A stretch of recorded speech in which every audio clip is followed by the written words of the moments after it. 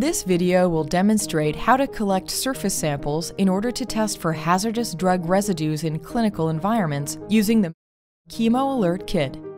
In the kit, you should find supplies to collect up to 10 samples, including sampling instructions, a styrofoam cooler containing 10 glass vials with barcodes, 1 bottle of wetting agent, 10 templates, each at 100 square centimeters, 10 swabs, 10 pairs of gloves, chain of custody forms, a prepaid return label, an ice pack, which must be frozen before sampling, and a disposal bag. As an optional item, a set of wire cutters can be useful. To avoid cross-contamination, start by changing or putting on a new pair of gloves before collecting each sample. Place a new template on the sampling surface. Dip the head of a new swab into the wetting agent and tap off any excess liquid. Press the swab head against the sampling surface with moderate pressure for full surface contact. Now, move the swab from left to right across the template and standardize the procedure by covering the entire area in about 10 strokes.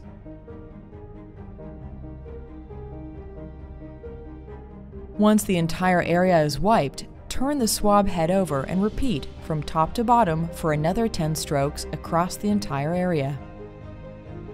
Make sure to never dip a used swab back into the wetting agent bottle. With the second pass complete, place the swab head into a new glass vial. Snap the head off by hand at the notch mark on the handle, or snip it off using a wire cutter, and then cap the vial securely. If you are collecting another sample, change your gloves and repeat the procedure using a new vial, swab, and template. When finished, use the large sealable plastic bag to dispose of the used swab handles, templates, and gloves.